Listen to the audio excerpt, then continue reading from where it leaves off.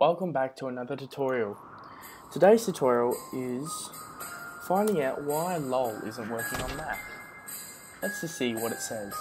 Connection failure, unable to connect to PvP.NET server.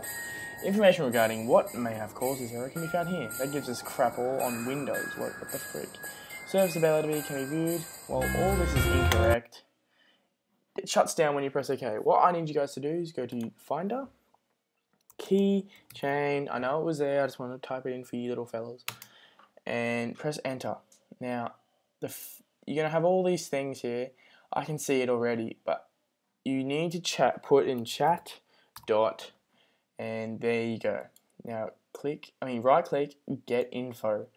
Click this little down arrow on the trust, press use custom settings, but then click onto always trust. Then click the X, and it'll come up with a pop-up. Put your password in, update settings.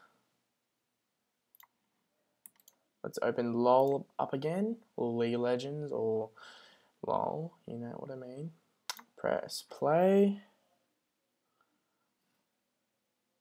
Type your password in again, and watch this magic happen.